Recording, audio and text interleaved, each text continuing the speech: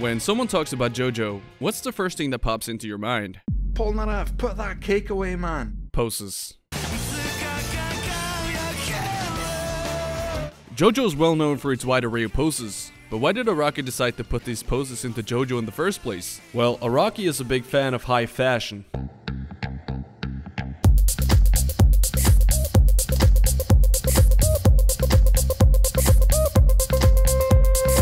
He has taken a lot of inspirations from people such as Antonio Lopez to designers from fashion houses like Gucci. He also bases a lot of his art on fashion magazines such as Vogue.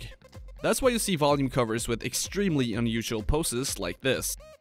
Even though the characters are doing a carbon copy pose, Araki still manages to twist it into something of his own, and it really gives JoJo a really unique style compared to a lot of other mangas.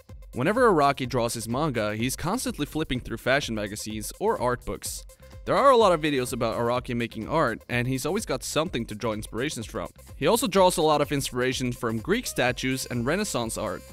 You can clearly see this in characters like Giorno, who himself has his looks based upon Michelangelo's David. The presence of the Renaissance influence is very much present in most of Golden Wind actually. This doesn't come as a surprise though, as most of the part is entirely based in Italy. Two huge examples of Araki taking inspirations from Michelangelo are Dying Slaves and Pieta.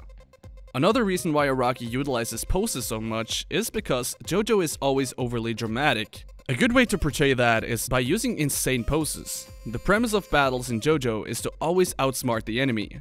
And what better way to do that than going on a monologue explaining how you won the fight in full detail while posing. A good example of a scene made more dramatic by posing is when Polnareff swears his revenge on Centerfold. そいつの死でもって償わなければ取り戻せん。俺のスタンドがしかるべき報いを与えてやる。そして1年前、俺はディオに出会った。The popularity of JoJo poses has also lately exploded thanks to social media and apps like TikTok. Even though I despise TikTok, I do enjoy seeing the JoJo community being creative and having fun. The more people introduced to JoJo, the better. I just feel like I want to share this amazing manga and anime with anyone who is willing to listen. Did you know that once upon a time there existed a JoJo pose school? Apparently it started way back in 2003. It was started by Japanese fans of JoJo's Bizarre Adventure. The first meetups were organized by the fanfiction community by the name of Bunjay Junkie Paradise. Word about these events quickly spread like wildfire after a couple of meetups. Later events had to be shut down due to the sheer amount of people turning up.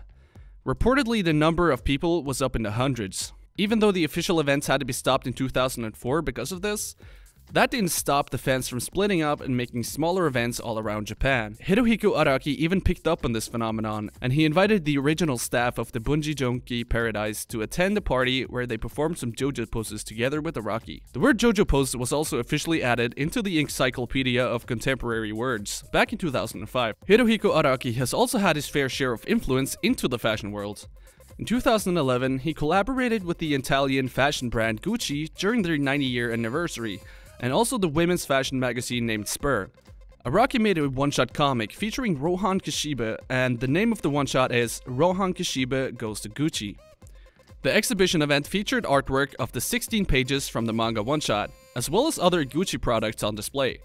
There was also a life-size Rohan Kishibe statue displayed at the exhibition. In 2012, Araki once again collaborated with Gucci and made a one-shot manga, but this time focused on Jolene.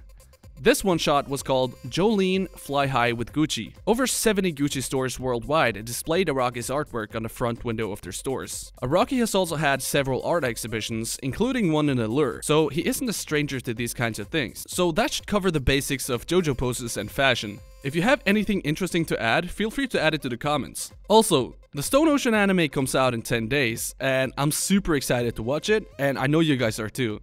So there's gonna be a lot of upcoming videos about that, so stay tuned. Alright, have a great day guys, and I'll see you in the next one.